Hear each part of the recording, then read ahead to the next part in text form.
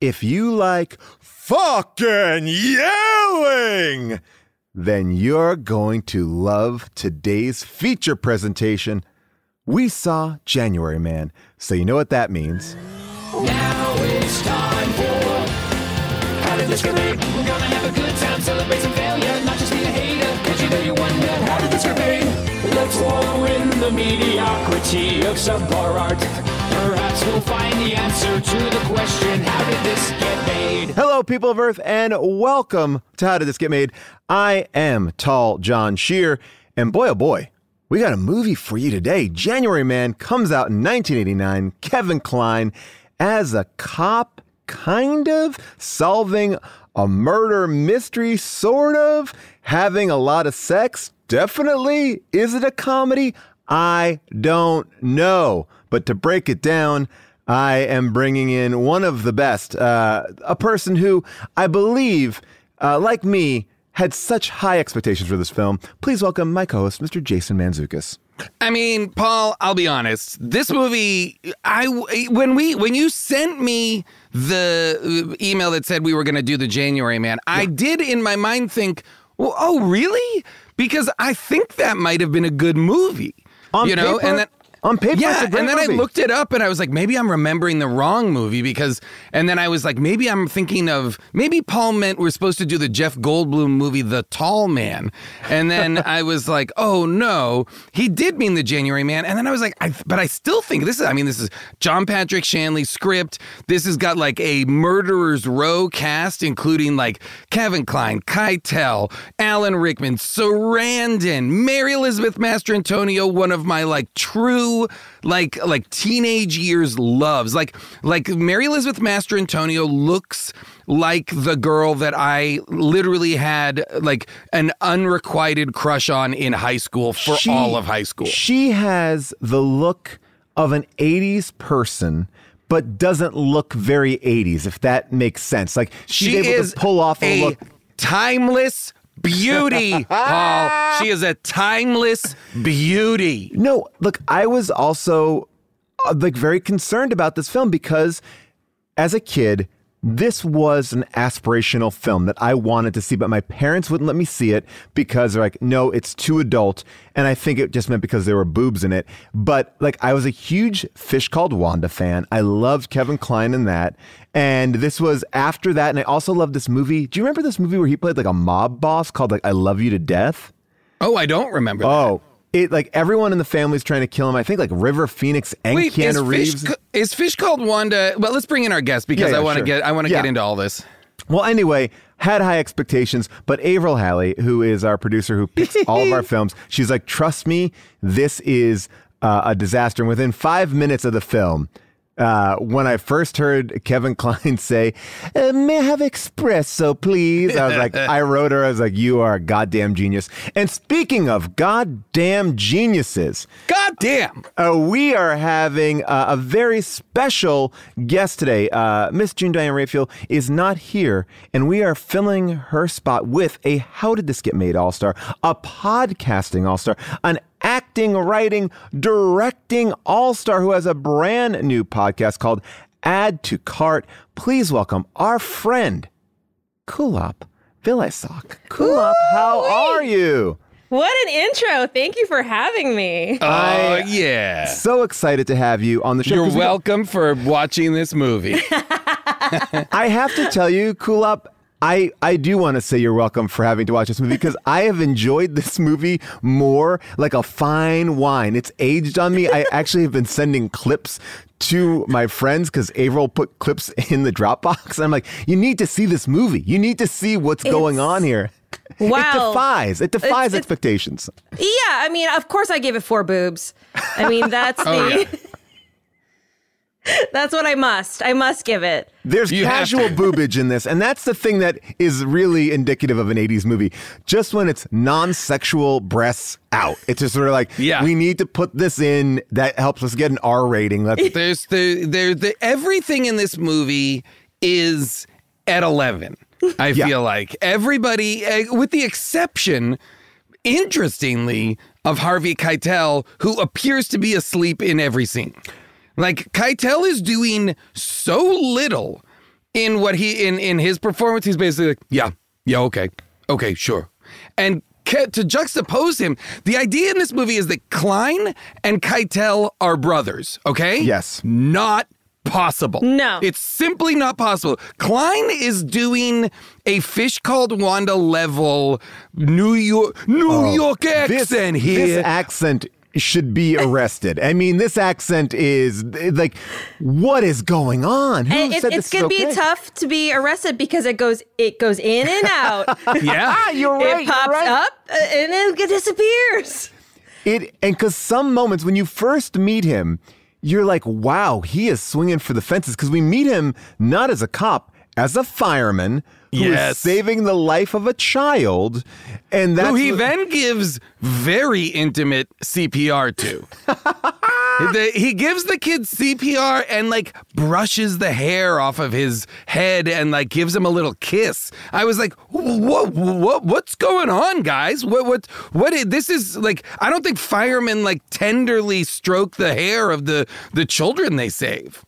I mean, I'm also going to go out on a limb and say, if you're a disgraced police officer who is involved in some sort of grift, which we don't fully get all the details of, but we understand there's some sort of grift, can you just transfer over to the fire department without any issue? Like, is it sort of like, oh, yeah, well, you were a problem at the police department because you were a crook. Yeah. But at the fire department, we don't mind. Come on over. Get on. So the fire department is a pipeline for disgraced cops, is what this movie is trying to say. It's a bizarre choice. That's how you rehabilitate disgraced cops into heroes, is you make them firemen. And then they get on a beefcake calendar and everything's forgiven. The brother element was so bizarre, and the accent really, when they do the few scenes where it's just them, like Kevin Kline's accent against Harvey Keitel's, it's troublesome at the least. And then they're supposed to be like, Kline is supposed to be like a Sherlock Holmes,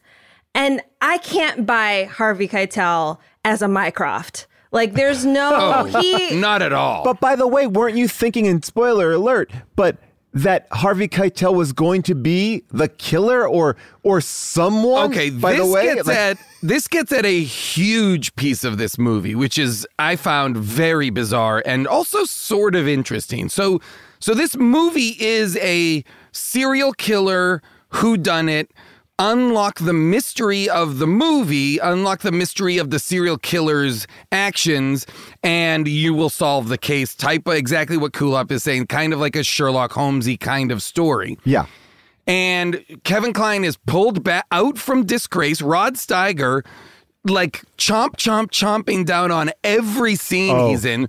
Rod Steiger, like a bull in a china shop. He's the mayor of New York, and he's just like, if you told me that I would have rather that he just like smash everything with a baseball bat throughout every scene. It would make sense. Rod Steiger is genius in this film. I need to play you the scene that I've been sending to everyone. Sure seems funny down here and now, but it don't feel so fucking funny in the middle of a murder case when you've seen those girls dead. Who do you think you're talking to? Jesus Christ! Who the fuck do you think you're talking to? You think I'm your wife? You wanna fuck me? Well, don't mess with me. You mess with me, and you better have a goddamn sense of humor the size of Lake Michigan to find something to laugh about. And if I send you a rubber duck to work with, that is the news. Can you understand that? Oh! Do you understand? I'm almost positive he has a perm in the movie. By the way, that perm, like, there's something going on.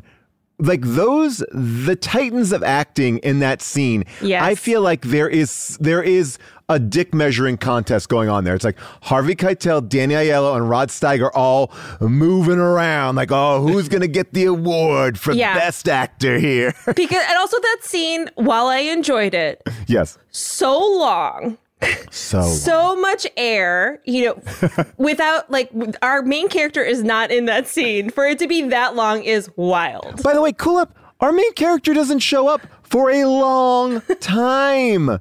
It makes you feel like, the first like 20 minutes of 48 Hours is just a Nick Nolte procedural, cop procedural. And then Eddie Murphy arrives and is just breathes life into the whole movie, and it's a sprint from then on. The movie acts as though once we get ready, once we get to this Kevin Kline, this movie is gonna take off. And once we get to Kevin Kline, I'm like, wait a minute, I think this might be a different movie. Kevin Kline appears to be in A Fish Called Wanda heightened comedic Sherlock Holmes movie. Everybody else is in a Sidney Lumet procedural. Every single other person is in a Sidney Lumet movie. It's so weird. And I will say this too. I mean, they are really overcomplicating the plot for, and this is what I think you were getting at before, Jason. For not to connect in any way. Like, not only are Harvey Keitel and Kevin Kline brothers, we find out later that Kevin Kline may have taken the fall for Harvey Keitel, but also Kevin Kline's ex-lover is now Harvey Keitel's wife. Yes. And so then Susan Sarandon was like young Kevin Kline and young Susan Sarandon's characters were in love.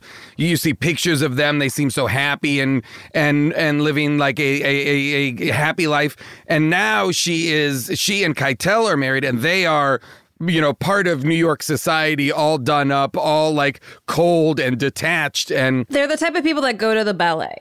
Oh my God. But you know what? Those fucking ballet people, let me tell you something. I mean, I can't make heads or tails of what is going on with Susan Sarandon. I just want to point out one more thing, too. When you talk about the tight nucleus of this movie. So the mayor's daughter is having an affair with Kevin Kline. Kevin Kline used to sleep with Susan Sarandon, and they have a thing, but also Susan Sarandon is now dating Kevin Kline's brother, and then Kevin Kline's brother They're married. They're married, yeah. So it's like everybody is like, this is a movie where everybody interacts with each other. They're all... You would think that somehow... And again, this is a John Patrick Shanley who wrote Moonstruck, yes. who, you know, is like an incredible amazing playwright, an incredible writer. You would think that the mechanics of this story would exist such that there's so much friction between people. There's so much antagonism between brothers, between ex-workers. Danny Aiello hates Kevin Kline. There's so much animosity that you would think that one of these people would eventually be revealed to be the serial killer. Right? Yeah. Not the case. Yeah. That's what we're waiting for. Spoiler We're alert, the serial killer is an anonymous character who's never named or even really shown.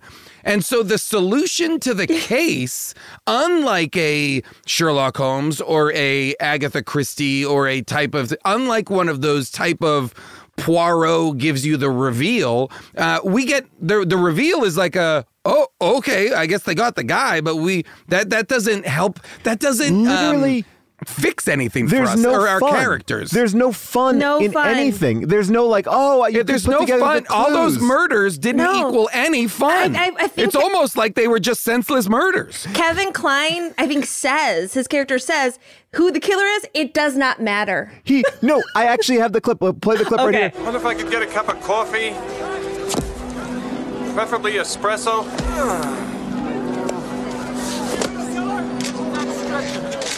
Does anybody know this guy? Who he is ain't important. Has a problem with him. He's nobody. He says the killer is no one. As an audience member, I'm like, fuck you. Fuck you for telling me that's it. Like, I just watched a 2-hour movie to tell me it doesn't make a difference. It would be like an episode of House in which they're only in the room where they're trying to figure out the case, and you never go in and meet the patient. You never have any of the experience with the people that are affected by it, you know? By the way, the killer is Kevin Kline's stunt double. And I gotta say, odd choice that he had shoe polish on his face. That was... Oh, you mean he was in blackface completely? That's right. Yeah, well, that's what I kind of wanted to talk about. Was he in blackface to make it look like he was a black man? Okay. Yes. That is even crazier. Oh, it's even 100%. crazier. Yeah. 100%. In Nikes, in Jordans. It was... God. Not I good. thought at first it was just bad directing. I didn't the way the camera didn't capture the. I was like, oh, clearly that's a stuntman who's trying to be somebody else. Wait, Paul, but you are right. Bad directing. You are so right about that. Yeah, it did work. This is the benefit of this movie. You can't quite tell what was a choice or not. But it's like we did Jade recently, and and these erotic thrillers. This isn't a thriller. And what's interesting about this movie is, and what I really kind of like, you could never settle into this movie because, and I want to be very clear, I love Kevin Kline. I think Kevin Kline. he's wonderful. The idea of him playing a character like this, a Sherlock Holmes type character, should be a home run. Yes. By the way, it felt like they were setting him up for a series. Like, this would be his series, because his little, what you already heard there, his, can I get a cup of coffee? Yeah. Some espresso. Like, I'm like, he has that kind of Sherlock Holmesy, and he's at ease everywhere. He's never caught by surprise. Like the scene that best illustrates it is, which is bad because it illustrates how good, charismatic, and compelling he is. But because he is all of those things, it completely robs the stakes of the movie of their impact. So when he is chasing eventually he discovers the real murderer, and when he's chasing him and they have the fight scene, oh boy, we'll the talk fight about scene that goes down the flights of stairs in the Puck Building in New York City, right? Yeah. Yes. And the whole way down, Kevin Kline is making jokes. He's cracking. He's like, come on, stop. Oh, don't make me do this. And when people are looking, he's like, how am I doing? He's doing jokes in a movie that should be deadly serious. Well, or that should be the movie. Right. I was going to say, yeah. the movie that exists is a thriller, right. But his presence keeps taking the air out of it. So they should have made a movie in which that he's allowed to be funny, and the movie understands that. Make your Fletch or something like that feels like, because again, you have to feel like Kevin Kline is on a roll at this point. It's Fish Called Wanda. It's this other movie that I was talking about before where he is this mafia guy. He's the leading man. They know that he can do this thing, so he must have had some say here. It feels like it's cast with a bunch of great people. Everyone's on board. Alan Rickman. In the most un-Alan Rickman role, and I love it. He's great, and he's also like Alan Rickman kind of is walking the perfect middle line where he is bizarre but grounded. And I really thought I want to see Alan Rickman, and I'm sorry that we didn't get to see more of these roles from him that were kind of these. I mean, it was very light and kind of fun. I liked it a lot. I loved him in it. I mean, I'm obsessed. Alan Rickman, one of the true, should be spoken of as one of the true great actors of his generation, I think. When you think about the fact that within a couple of years of this movie, he's also Hans Gruber. He's Hans Gruber. He's like one of the great villains in Die Hard, and then also playing this very funny sidekick character to Kevin. So Kevin Kline, sorry, we haven't explained exactly a little bit, but Kevin Kline is he was a police officer, he was a fireman. They bring him back into the police department to solve this serial killer thing. Disgraced police officer. Honorary fireman. Yes, exactly. But he's atypical because he's a hippie. They keep calling him, or he lives in the village. He's a beatnik. Yeah, his friend is an artist. He's got a very kind of, his vibe is not what you, especially at this time, would consider police officer. He's got long hair. When he takes over his office in the police department, I was like, they are really doing some things.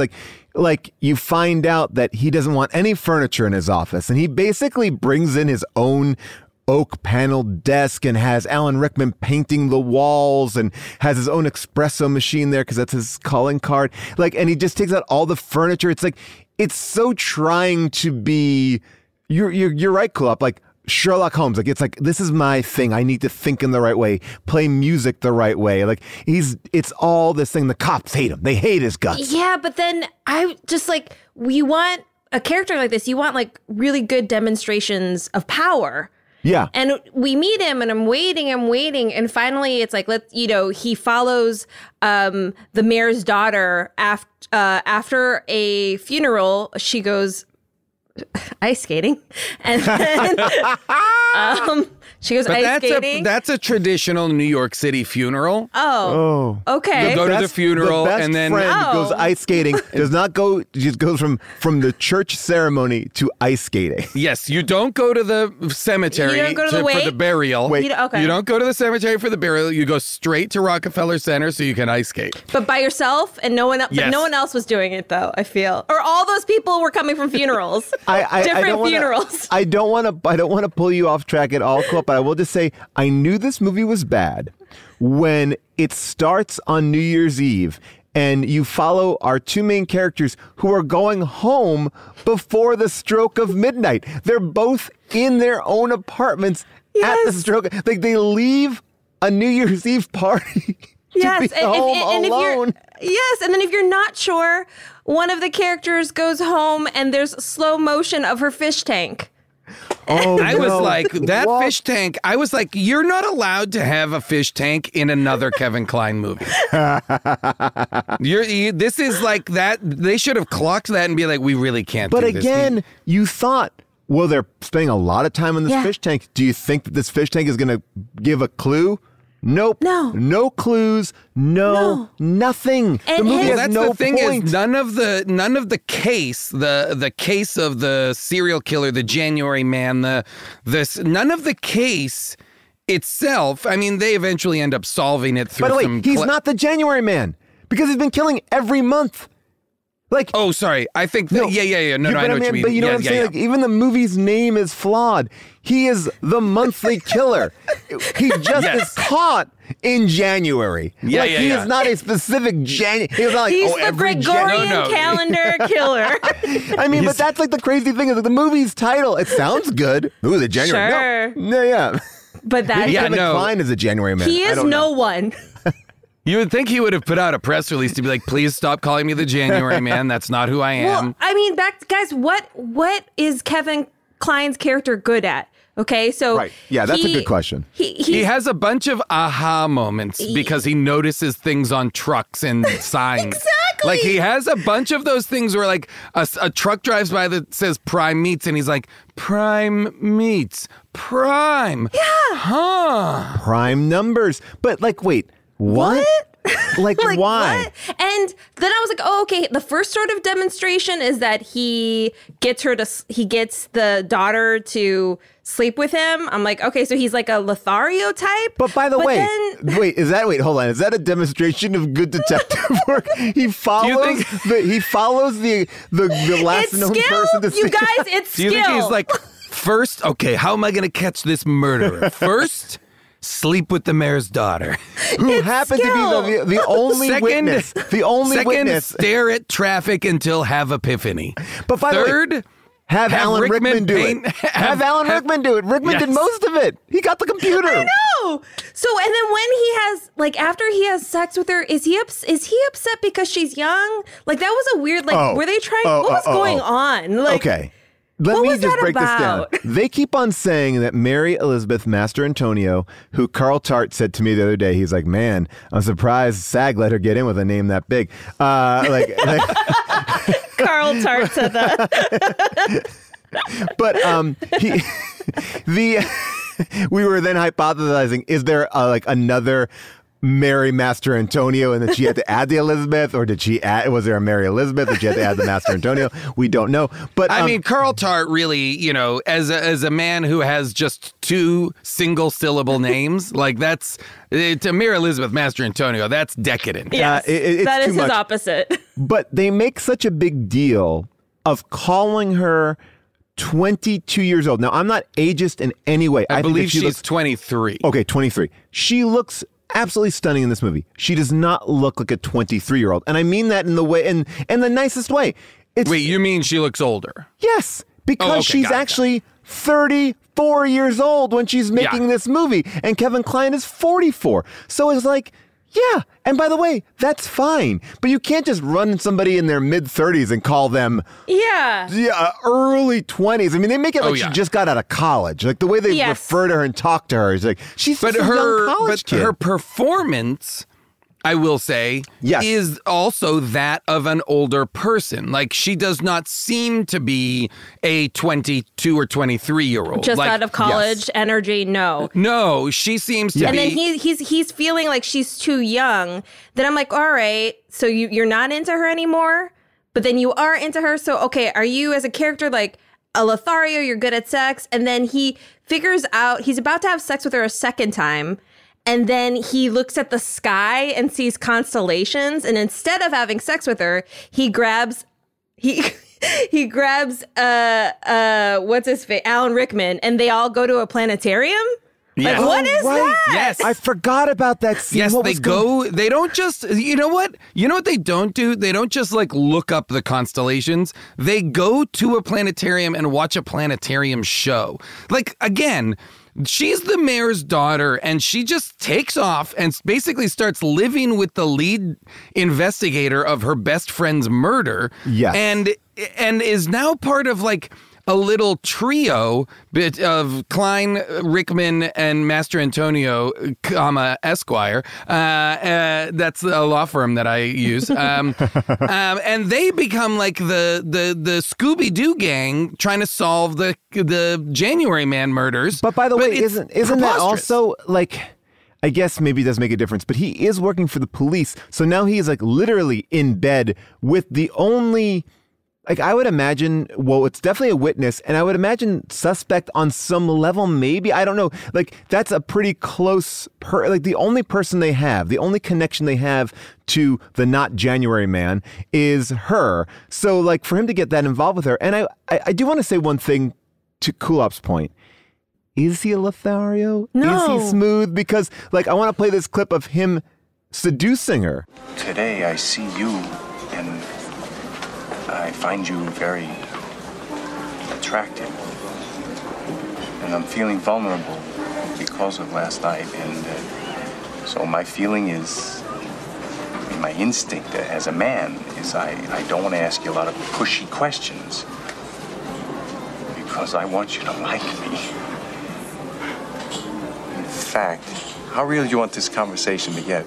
Because saying these things out loud has made me want to go to the next step and say to you, this restaurant's a 5-minute walk from 7 hotels. It is. It is. And I'd like to get a room in one of them right now, take you there. You would. Yeah, I would. Is that seductive? I mean, I don't know. She just says yes. So that's why I thought it was a demonstration of power. Because how else? Yeah, but I mean, it's one of those things, you know, she's just gone to her best friend's funeral. She's just ice skated at Rockefeller Center, so you know she's horny. Oh, my God. Well, I mean. So you know she's like so turned on. She's like, yeah, I want to fuck in a hotel because obvi, I just buried my best friend and have been ice skating. Oh my God. Well, I mean, Kevin Kline, I guess maybe his demonstration of Lothario power is his bluntness, because he does ask Susan Sarandon how she gets wet. How do you get wet with him? Wild. I'm like, what? The Sarandon. Okay, I could talk for an hour just about the fact. Okay, so when Keitel and Kline are brothers who hate each other, and Keitel is the chief of police, and the mayor orders him to bring his brother back onto the force, his disgraced brother back onto the force to solve this serial killer. By the way, that's the other thing. The crime is very minimal. It doesn't seem like all these cops would be so furious at a guy that was like taking money off the. There was like in New York. Oh, you mean what was disgraceful about Kevin Kline? Yeah, it wasn't like, oh my God, that guy shot a cop or he ratted out a cop. There was nothing that was like. It was so benign that it was like, oh wow, I guess these cops really care about like maybe taking some money off the top. I guess I don't know. So Kline agrees to come back to the force to solve the case with one condition, and the condition is that Keitel lets Kevin Kline cook Keitel's wife, Susan Sarandon, who is Kevin Kline's ex-girlfriend, dinner. And that dinner, this is where I was like, oh, this feels like a play. This is where John Patrick Shanley wrote like a big, long scene that takes place at this dinner that is this little mini play inside of this movie. They're having a conversation. She finds something. You're right. It hits all those Everything he beats. cooks her is gross. Yeah. Well, That's part of it. Part of the thing is it's a meal that is meant to be not enjoyable. Because he wants her to trust him and go with it. Like, that's his whole, like, his MO is, I'm going to make you something disgusting, but if you try it, that means that you'll be open to things in our relationship. I mean, what a fucking asshole. Like, it is a terrible it's move. Horrible. And then like he offers that to because now he's in love with the mayor's daughter, and he's like, I want to make you haggis. Like what? And then they have like literally, this is the end of the movie. They've already found the killer, and they go, well, what's haggis? Listen, I want to make you dinner. Yeah? Okay. That'd be nice. I want to make you haggis. What's haggis? It's a Scottish dish. You take the stomach of a sheep, and then you stuff it with the sheep's lungs, liver, and heart, some onions, suet, and oatmeal, and then you boil the whole thing. Well, I don't know. Sounds a little weird. But I'm game to try it. That's a fucking giant scene. Like, why are we adding you're describing a haggis and then I will try it. All right, they're in love.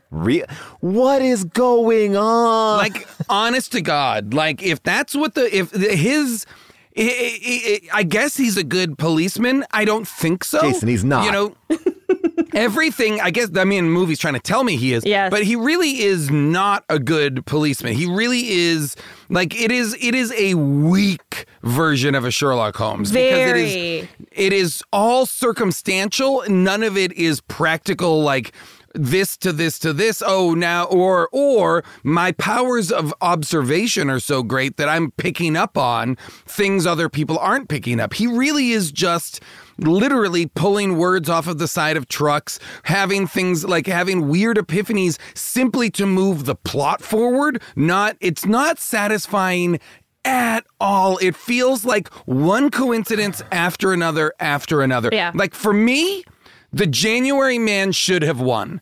Like these people are they're so bad at this job. They should have lost. He should have killed people for years. And you're saying that knowing he was in blackface. That's how much I was rooting. Wait a minute. Maybe I should take that back. Susan Sarandon gets done dirty in this film because she's barely in it.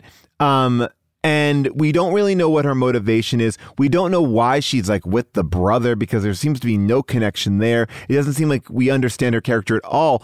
But why would the brother be like, I know that you used to date my wife. I'm going to let you cook her dinner, just you one-on-one.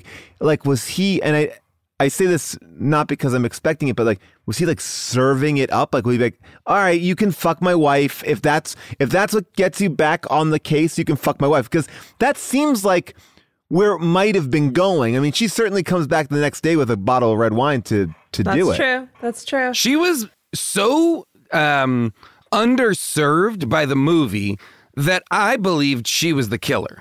Yes. Well, you wanted somebody to be. Her storyline was so thin, and she had so little perceived agency inside of her own story. She's just ping-ponging between these men that I was like, there's a version of this movie that makes sense where she is the murderer because we are not otherwise giving her we're not doing much to serve her character who is integral in all of these people's lives. I wrote some fan fiction down on a piece of paper here. Because I was like, all right, because I was in the same boat. I was like, what if, and it's a little bit of a long shot, Harvey Keitel had an affair or slept with Mary Elizabeth Master Antonio. He kills her and the wife, that's in my mind. I was like, okay, this is like an interesting thing. Like like these brothers keep on having sex with the same woman, gross, but like that would maybe be a triangle where then like Susan Sarandon's like, I'm mad at this woman. Oh no, it would be like the friend of the mayor's daughter. That's who Harvey Keitel had sex with. He killed her to keep her quiet, and then the wife finds out about it. Like, I thought there was going to be a little bit of that. Like, I was writing that. I was getting deep into trying to figure out how these characters could be related. Okay, that would have been good. That would have something. Give me something. Yeah. I was examining, for a while, I was like, oh, Susan Sarandon is the killer. That's smart. I like that. She's like capable. She's a badass. Okay, great. No.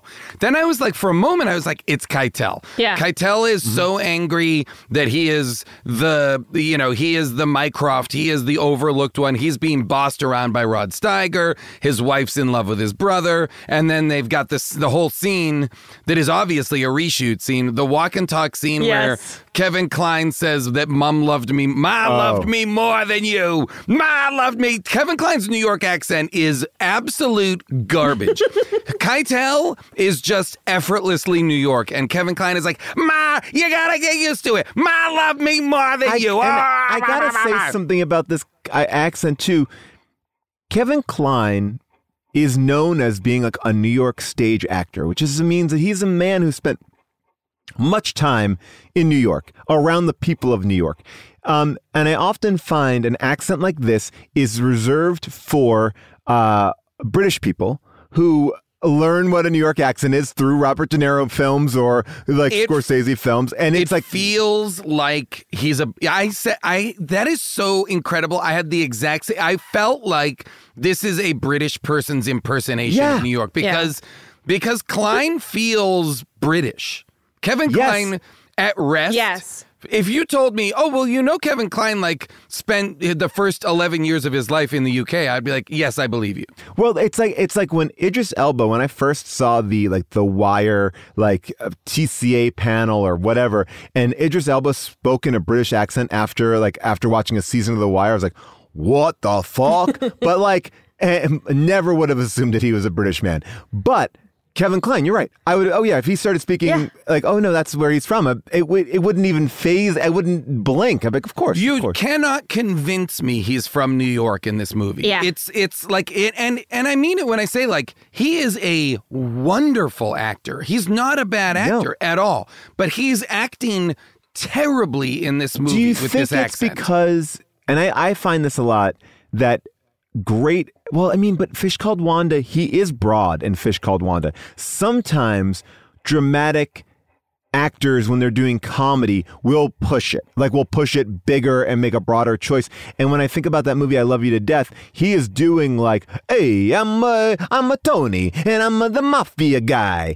He does that for that movie. But if it's inside of that, if it makes sense for that movie, if it's something, then maybe that's okay. But see, to me, this movie is not at all intended to be viewed as a comedy. No, but I think he feels like he's in a comedy. No, that's what I'm saying. Yeah. I agree with you. His performance, though, is from a comedy, I'm so confused. Yeah. I mean, but then you get this moment. Haven't you missed me? Oh, please don't. When you close your eyes, don't you see my face? Nick, don't.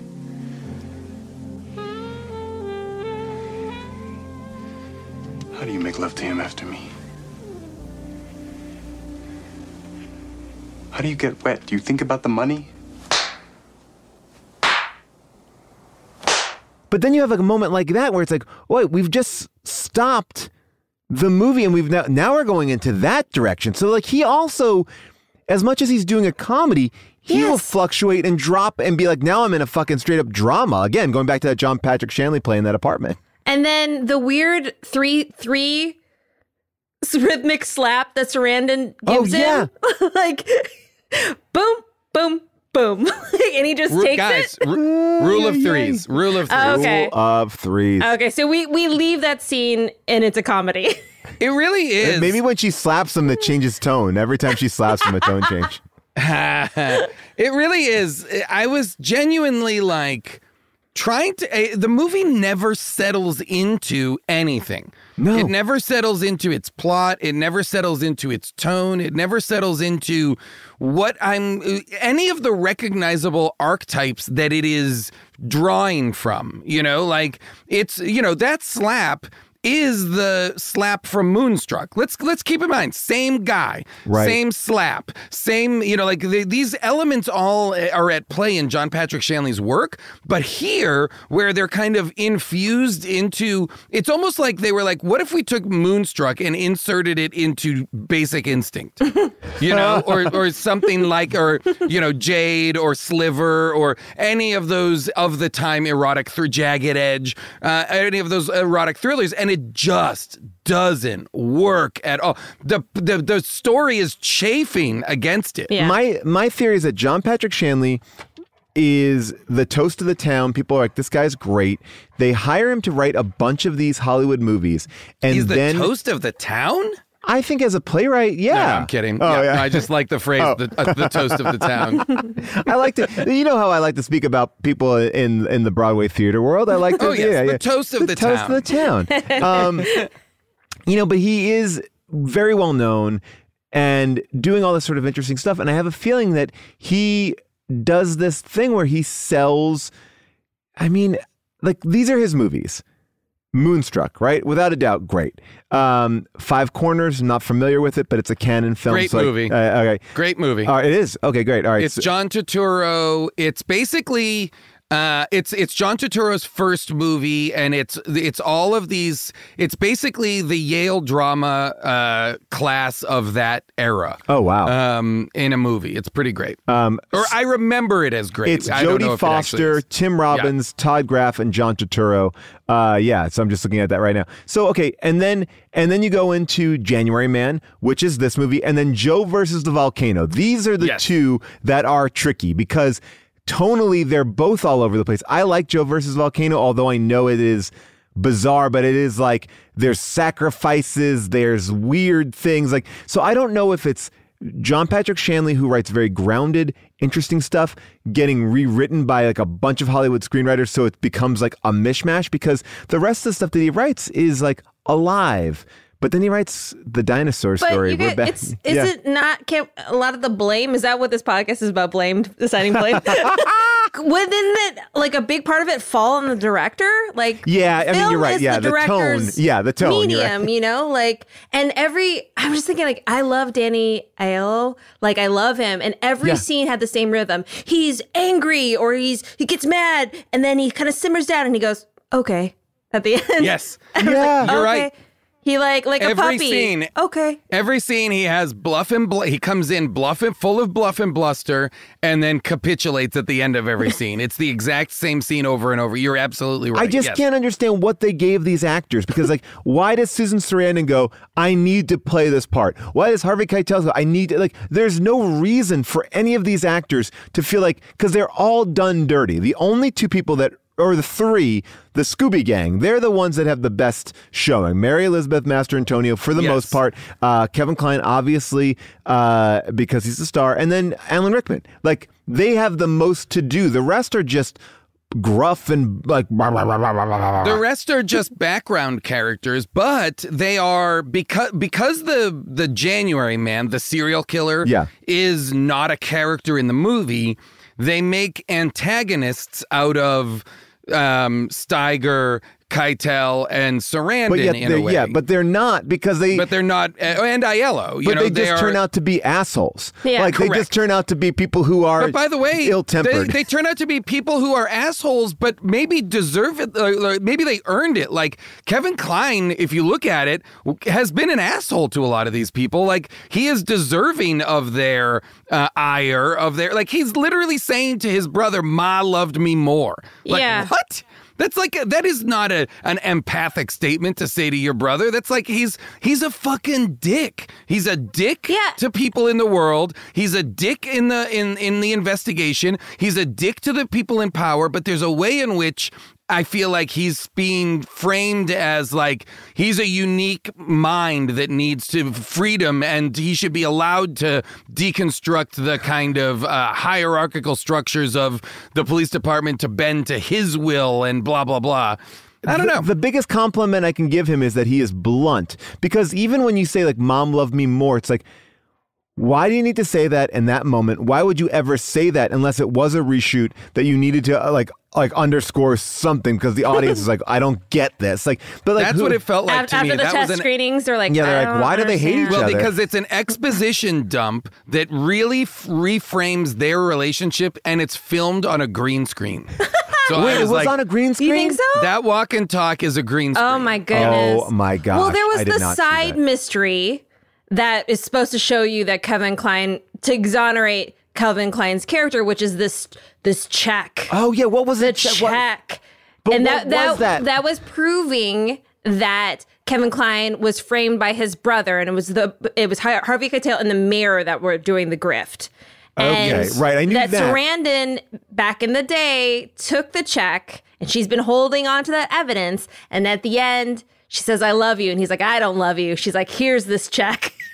But I guess like my question was like, what does that check show? Because again, I don't know really what happened. Like, what would one check, like that he didn't cash it? I mean, that may have been the other part of it. Like, I don't know. I don't know anything. I'm confused. I don't know anything, and I don't care. That's the other thing. Because it doesn't matter. Nothing matters. The movie, exactly. The movie doesn't make you care about the check and that story. The movie doesn't help you understand the stakes of any of these things. Like, and so much so that like the moments of discovery for the investigators, which should feel like we're getting closer, we're closing in, like Jodie Foster in Silence of the Lambs, right? Oh wait, is that the sequel to that? No, that's the prequel to my new favorite show is the show Clarice on CBS. I think. Oh, I haven't watched it yet. No, I think that's the prequel. Oh my God, movie to I that. forget Yeah. that you're Gen Z. I always forget that. Yeah, I heard it's based on a movie. Yeah, I'm talking about a movie. I'm talking about the movie that's the sequel to Manhunter. Oh, I only know Clarice. I know Clarice. So is it the same actress from Clarice, the TV show? Yes. Okay, go. Cool. I love that show. Wait, sorry. Okay, so anyway, so it's Clarissa Knows It All. That's a show I want to see. That's a show. It is Melissa. I'll pay it's premium Melissa Joan. on Peacock for that show. It's Melissa Joan Hart as an FBI profiler. Solving mysteries around town, but she's also can freeze time. No, Clarissa can freeze time. Anyway, so what I was going to say is, and I want you to play this, please, in its entirety, but it's so unsatisfying when things happen. So, as in, when Kevin Kline and Mary Elizabeth Mastrantonio, again, a timeless beauty. Oh, timeless. A phenomenal actor. You're on record. And maybe one of the most significant Jason, crushes of my life. I need to break this to you. Yeah. When she was filming this movie, she fell in love with the director and they married right after it. Oh, God. Oh, God. But they've stayed together. It's okay. It's true love. You know what? I believe in their love. I believe in their... Listen, I'm not trying to get in the way of Mary Elizabeth Mastrantonio and true love. The same way that I'm not going after Emma Thompson. These people are deserving of the love that they have found. I'm not going to try and rob them of it, even though I would be better as their mates. Anyway. Wait, so you were saying that you want to play... The scene that I want you to play is the scene where Kevin Kline and Mary Elizabeth Mastrantonio are discovering what song Buddy, is I in the notes Buddy, I got of it queued the computer. up. I got it queued up right here. There's 7 notes in a row. Da, da, da, da, da, da, da, da, da, da, da. No, go back.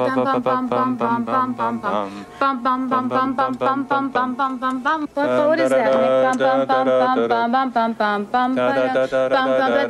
That right there. Yes. What? What'd you just do?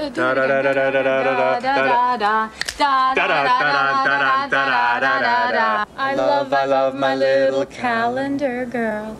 It goes on for so long. It goes da da da da da da da da da da da, and they look at each other. Da da da. No, wait. No, da da da da da. It is. It's absolute. It's abject happening. chaos. It's crazy. Because the reality is, once you have those notes, it's like you can play it. Like you have it's there. Can we just also just break it down and go? this is the plan? This master serial killer is like, I like the song Calendar Girl, and I'm going to look at the landscape of Manhattan and then play Calendar Girl by killing the girls in the window, which, by the way, also could be just a big problem because how do you know that they're all residential? How do you know that a woman lives in all those buildings? It's a very single tricky, woman. It's just... It's a very tough plan to orchestrate. I was just going to say, think of how much work. If I'm being honest, again, I'm going to go back to my previous statement. The January Man has the most compelling storyline in this movie. We need to find out what's going on in his mind. We need a TV show like Hannibal that's just about the January Man. The January Man. Like, again, because I'm like, he's doing so much work and research in order to find and execute all of these plans. He has to isolate buildings to match the constellations in the sky, floors of buildings to find single women on those floors to match the notes of the song. Like, there are so many ways this could go wrong for him. I mean, it is... Plus, he has to get in blackface, I'm assuming, to do every one of these. I mean, by the way, I just want to this is nuts. I do want to call out the blackface one more time because it's awful. It's awful, but it's also like, okay, I'm as you're listening to this, Jason Kulap, you can judge me and correct me, but everybody else, I'm just trying to work out an idea here. Wait, Paul, why are you holding a tin of shoe polish? Okay, now, hear me out. Paul, wait. Hear me out. Stop. You know, just Paul, let me. Wait. You're gonna ruin your shirt. Please, turn off your camera, Paul. Turn off your camera. All right, so I just want to walk it through. The one thing that we know about this guy is that he is incredibly stealthy. Right? There is a deliberateness, there is a stealthiness that he has that... Well, Kevin Kline makes sure to mention that he has picked all the locks, which is almost impossible. He hasn't broken into places. He's picked the locks, which is very difficult. Go ahead.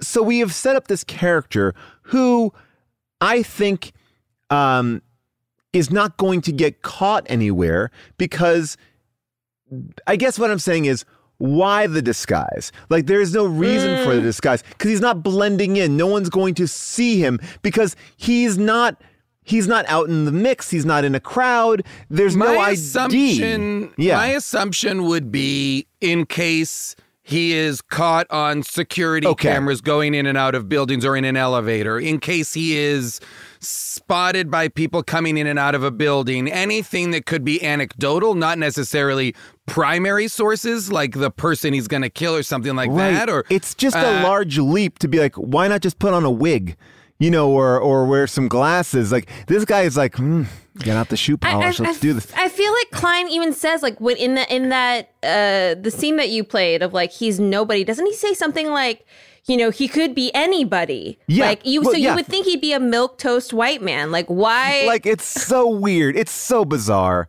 In a movie full of absolute bananas choices, that is just a very unsettling and unfortunate one to insert into the end of the movie. It's egregious. But let me ask you this. Do you guys think the scene in which, so the final setup of the movie in which the murderer is revealed and the heroes are vindicated and blah, blah, blah, the final set piece involves the mayor's daughter, Mary Elizabeth Mastrantonio, the goddess of all goddesses, being used as bait in order to lure the murderer in, right? Right. And what they do is they build a neck piece for her because the murderer always strangles someone with a ribbon. So they build an artificial neck piece for her so that she won't be, when the guy tries to strangle her, she won't be. It's like a hard plastic neck piece kind of, so she goes into the apartment. The murderer starts to try and strangle her, and Kevin Kline is then supposed to break in and rescue her. Now, Kevin Kline, using a fire extinguisher to try and smash the door, cannot smash the door down. Right. And she is inside being strangled, quote unquote, even though she's not yet in mortal danger. It is still very scary. did you feel like, I felt like, I should say, they were playing that scene for comedy? Yeah. Yes. Where she was absolutely. like, Nick, where are you? Nick, come on. And he's slamming his body against the door. Yes. And he's like, oh, he's giving looks like this door is pretty strong. Like, I was like, what the fuck? I mean, That was again, this is the apex, or this is like the most dramatic scene of the film. By the way, I will say the one scene that was actually very well directed was the decoy kill scene, where they follow that woman to her apartment where you don't know her, and then he pops out from behind the closet, and that just turns out to be the psychopath. I jumped. Yeah, I jumped that was a and good was one. scared. But that scene, you want to feel like your main character might die, and you're like, uh-oh, silly Kevin Kline didn't think this through. Come on. Fuck this I felt movie. like it was like a long, and it goes on for a long time. Yes. It goes on for a long time. And I'm like, at any point, this guy could just pull out a knife and kill her. Oh, yeah. Like, Yeah. Well, that's I not get the way he like does it. this- That's not the way he does the blue ribbon. And I the- guess so, and the but I blue was like- ribbon? Blue ribbon. Yeah. By the way, I thought yeah. Harvey Keitel, like with the guy who escapes from the institution and is not the not calendar man. Not January man. I Not thought January like Man. somehow Keitel. And also not the Batman Rogue, the calendar Yes, man. not sorry. I thought that somehow Keitel and the mayor like had something to do with that, and not just some chance thing. Like so that they would have like they would.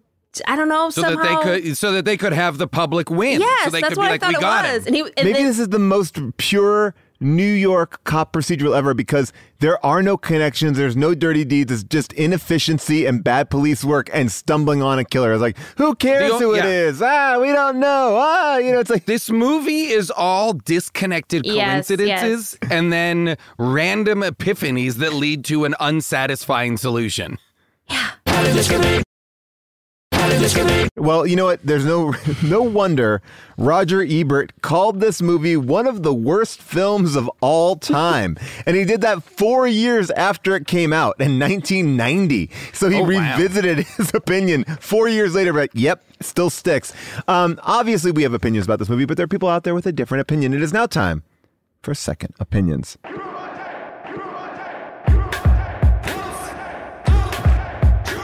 The movie was a piece of shit, yet this person recommends it. Tell me, what is the message? Maybe that art is subjective. I need a second opinion. Thank you, John Lajoie. These are 5-star reviews from Amazon.com. Buckle up, because 73% of these reviews of January Man are 5-star reviews. People are very horny for Kevin Kline. This is from okay. Nate Kiley. Really has done his job here on the research. Many of the reviews are from Japan. And they're in Japanese. So we don't even know, but they are 5-star reviews from Japan. So this movie is a big hit.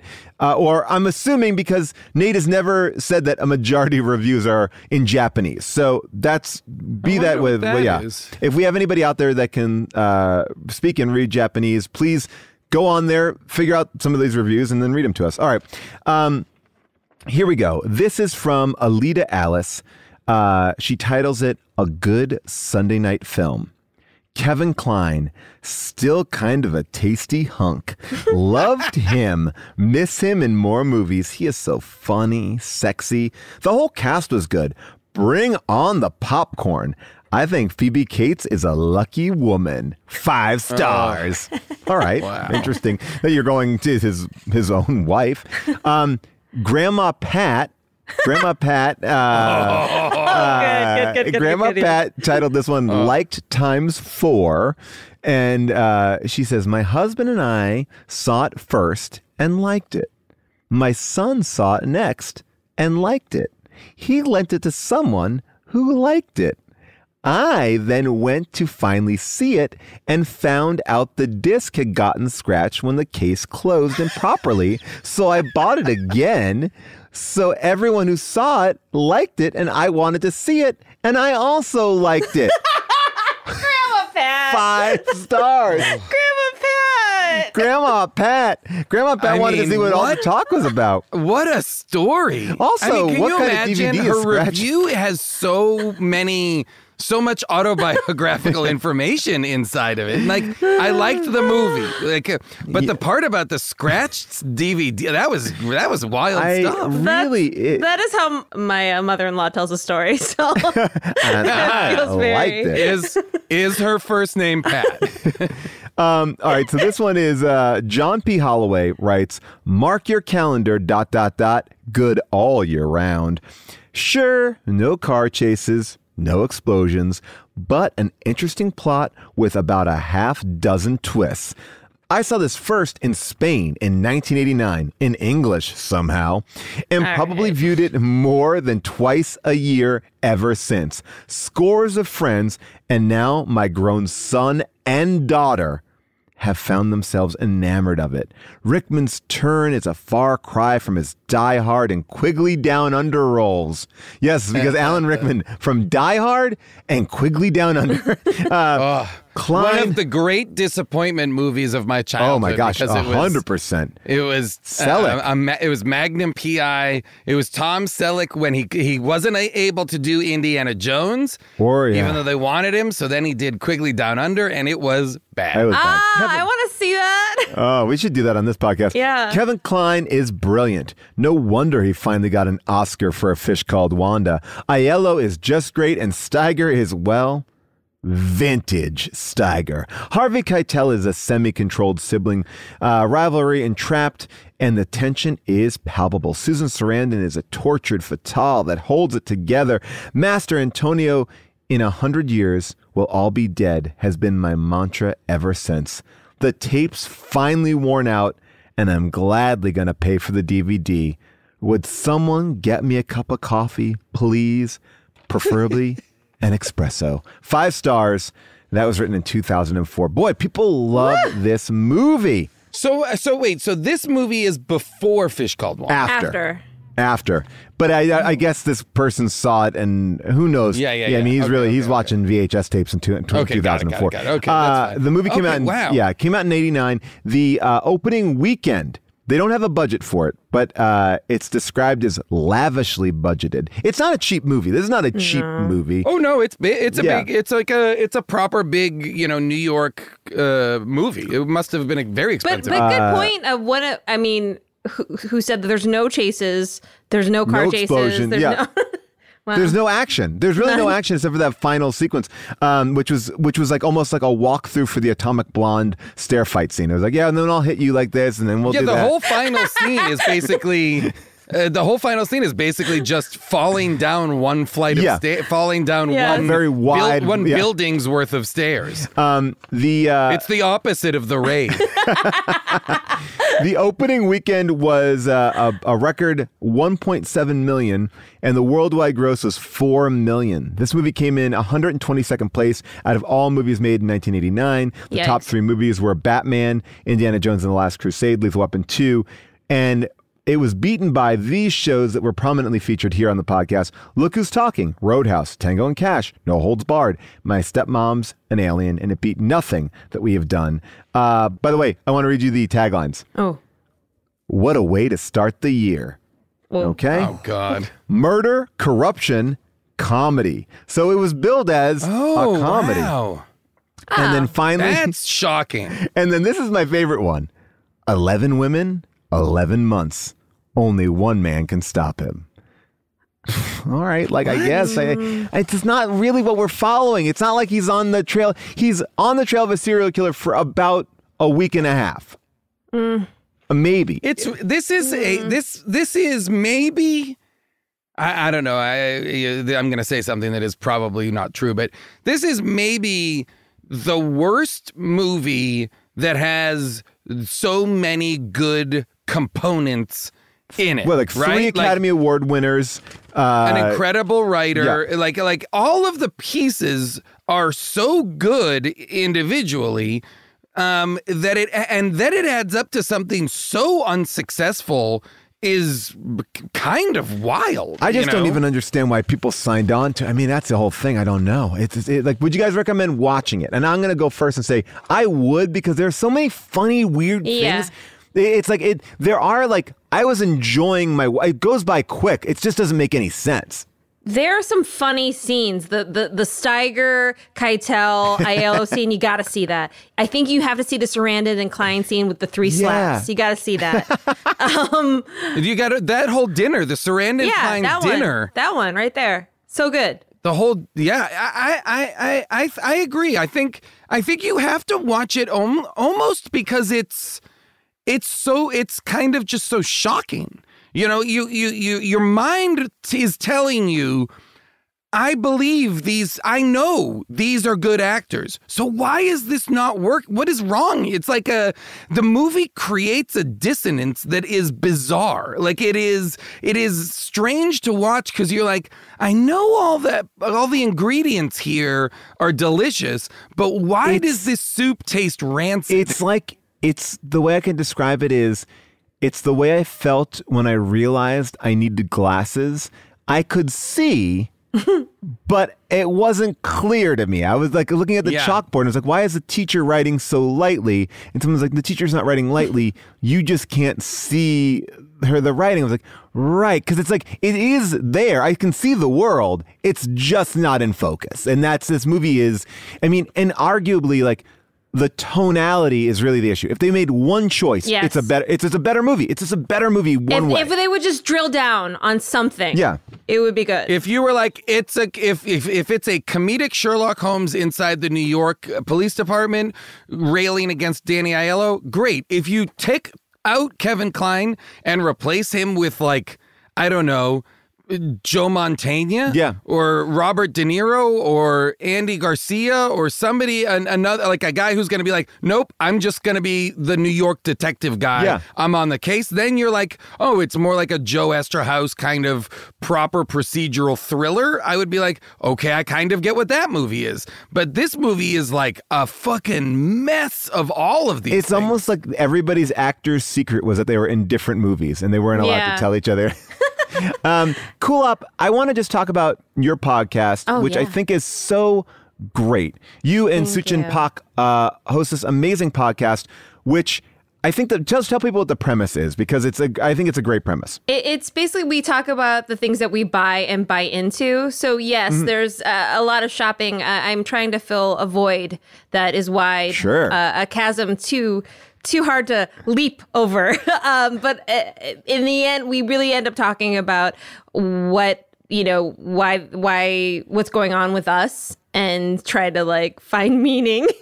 Well, but I think what I love about the show, as somebody who has been, and Jason I'm sure can speak this as well, like we've all been in our houses, and what you buy, like there are these interesting things that define you. Like Jason was talking about something the other night that I was like you were talking about, you got at a certain point this root beer of the month club. And I was like, oh yeah. And it's like, but what are these things that bring Oh, yeah. No, earlier, I had to stop doing it because I was like, I don't normally drink soda like this. This is crazy. 30 bottles I'm not a month. soda drinker, but I read something and then I signed up for a thing that said it sent me like a box of 30 like regional root beers, like not like A&W or whatever, like small batch root beers, and they were delicious. But I was also like, this is like a cry for help. This is like, if anybody opened my fridge and saw 30 root beers in there, they would be well within their rights to be like, this is grounds to be institutionalized. I'm surprised that you didn't just like take 2 out at a time and just put them in there. But because I hide them. I have like a fridge where I hide my canned wine. Secret fridge? Oh, I have a garage fridge, which has been the best thing. Secret fridge. Oh wow! Secret fridge. But I do love. But you're right. You're right, Kulap, in the sense that like our purchases during this period, during this year, probably more than ever, our purchases are super revealing about who we are and the things that we are trying to, either thirsts we're trying to satiate, both literally and figuratively, and everything else. You know, it's a great podcast. Thanks. You will love it. And your documentary origin story is now out on Blu-ray, right? Yes. So that is also out for people to consume. When we've talked about this before on the show, it's a great documentary about you and where you're from, and it's a fascinating story. And if you haven't checked that out as well, you got to check that out. Really. And you solve a murder. That's you do right. solve a murder. You solve a murder inside of it. So, and your documentary is origin story January Man. Yep. Check that out. You can get that on Amazon, bros. And this coming fall, you are the showrunner for Clarissa Explains It All, right? You guys, I am not allowed to announce it yet. So much good stuff for you. Kulap, so excited. It's been a great demi for me, you guys. Jason, what do you want to talk about? Anything to plug? Anything to do? Close Enough season 2 is out on HBO Max funny. right now. A great animated show that I'm one of the voices on, and I'm not sure, depending on when this comes out, the Invincible animated show based on the Robert Kirkman animated series is going to be out on Amazon soon, and it is fantastic. Amazon killing the superhero game. Boys and Invincible, like, wow. Yes. Great job. No, big time. So good. I will just plug that I'm in a movie right now that you can get on VOD called Happily with a killer cast of people like Joel McHale, Carrie Bechet, Kirby Howell-Baptiste, Shannon Woodward, Breckin Meyer, Charlene Yee, John Daly, Stephen Root, so many great people. And that is on VOD right now. And if you want to check out some fun stuff that we're doing online on Twitch, you can check out twitch.tv/friendzone. And there's a bunch of different shows every week up there. Twitch.tv/friendzone. It's just like YouTube. You could just get on. A big thank you to Cody, our super producer, our amazing sound engineer, Devin, of course, Avril Halley, our producer who picks all of our films, and Nate Kiley does all of our research. A shout out to July Diaz, who makes sure the show sounds as good as possible. And a tip of the hat to the Ghost of Craig Team Nelson, that's Zach McAleese, and also Kyle Waldron, who do all of our great art. You can follow us on all the social medias. And if you want to talk about January Man, you can give us a call at 619-PAUL-ASK. That's 619-PAUL-ASK. I'll talk about your life. I'll talk about this movie. We'll talk about it all. And make sure you visit tpublic.com/store/HDTGM to get the sex figurine from the Jade shirt. It is released. It is out. What I drew. What do you mean a figurine? Well, I mean, or the figurine that I drew of people having sex. My stick figure of sex. Wait, have we made an actual figurine? No. Like I'm calling the stick figure. Sorry, the stick figure drawing. I get it now. Got it. The stick figure drawing is now available. So check all that out. That is all we have. I literally was like, are we currently making a desktop figurine of that stick figure fuck doll? Cool. I have to show you this. I'm going to send you the clip of what exactly happened. Please. We saw a sex pillow in we saw a sex pillow in this movie Jade, and I was trying to describe the way I thought it was used in sex. Paul drew a picture. I see it right now. I'm seeing it right now. Molly just sent it in. Wow, Paul, really good art. By the way, yes, it was a very quick draw. But I will tell you that many careful, Kulap. This picture makes people horny. I will tell you this: that many of the people I spoke to after that episode came out in the sex pillow world were telling me that I was right on the money. I'm sorry. I'm going to stop you right there. Many of the people that you talked to in the sex pillow world, well, I've got a lot of questions about that. A lot of people said online. How many people are there, and why are you? And you're talking to them? They were talking to me. They were talking to me, and they were saying, "Hey, I just want to say that you were right. The Liberator will send you these." And I was like, "No, I don't need to have anything sent to me." Are you now like the My Pillow guy for sex pillows? What's happening? If the price is right, I'm going to get into that game because why not? I mean, what are people doing right now in the pandemic more than anything? I mean, having sex. On TeePublic, we put out T-shirts, we put out all sorts of merch.